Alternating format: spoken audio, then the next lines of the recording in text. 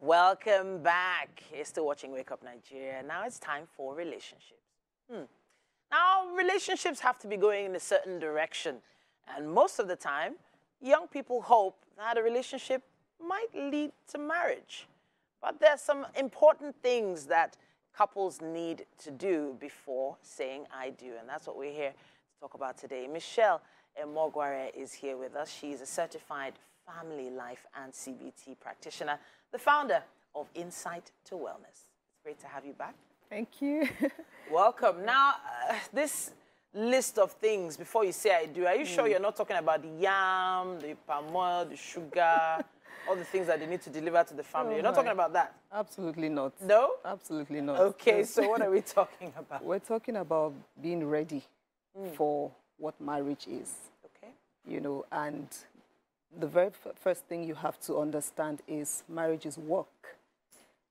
People go into relationships thinking just because they feel a certain way, that's enough to make a relationship work. But there's a whole lot that it takes for a marriage to be successful. And it's important to have that information before you get into the marriage. There's this idea that, okay, we'll make it up as we go. But that is like a recipe for failure. Some people are able to get the help and intervention and, they're able to patch things up, do the damage control, and it works. Okay. But for a lot of people, it doesn't. Okay. So having that firm understanding before you get into the marriage. It feels like there's a list, like there's a checklist we need to start marking. And it feels like that list might be very long. So where do we start? It's a lot of things, honestly, and we can't go over it. But there's some very important things to note. Okay. So when you're in a relationship with someone, for instance, you want to understand, first of all, what's the purpose of this relationship? Okay. So if you're dating someone, what's the purpose of this relationship? Are you looking, because dating really is like more casual, right? So if marriage is your goal, then you have to, of course, when you start, it doesn't mean that you're going to insist that you're the person I'll marry, because you don't even know who this person is. Sure. So understanding who you are first of all and what your needs are, for me, that's the first thing you should check of that list. So what do I need? What do I need to be complete, or what do I need to be able to move forward? Right. What exactly are those needs you're trying to pinpoint? For you, what are your values? Okay. That is so, so important, because sometimes we feel like it doesn't matter. We focus, a lot of people are focused on the emotions, so we lead with our emotions. But that wouldn't get you far. So who are you? What are your values? Okay. What are the things that are important to you in a relationship? And it's also important, and we don't pay attention to it, how has your upbringing impacted you? Okay. We usually don't pay attention to that. We believe that because it happened in the past, it's in the past. But we're, constantly impacted by our upbringing, the experiences that we've had, even the environment that we grew up in. So you have to understand how all these things impact you as a person, and how, it makes you show up in the world, and what your needs are.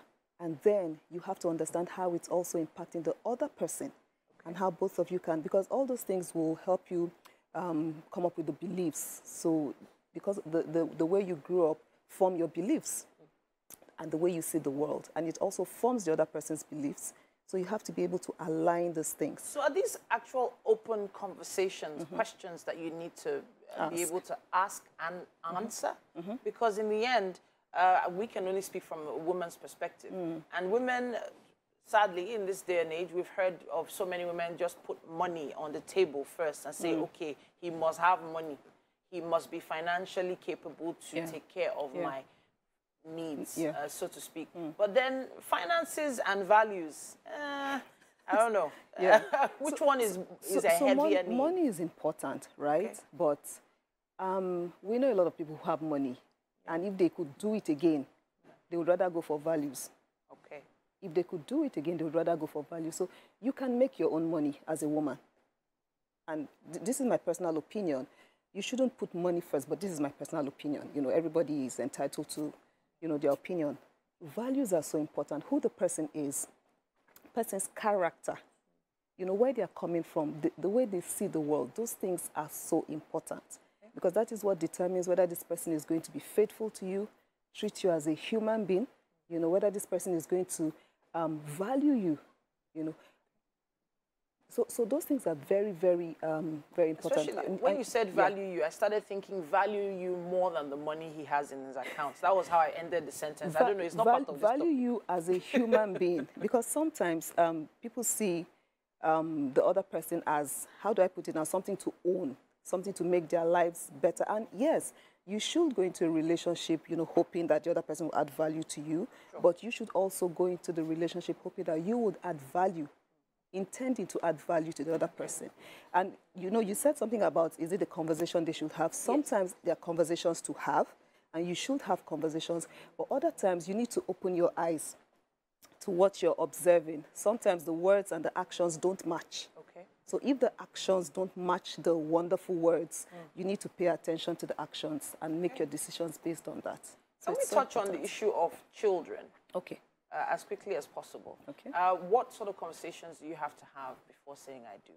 Okay, about how many kids we want to have. Yeah, so have that. You know, but the truth is, like I said, there are certain things that, you know, you can't, not like you can't have the conversation, but what if a person doesn't tell you the truth, you know? So yes, have the conversation about children, how many children, how are we going to raise our children?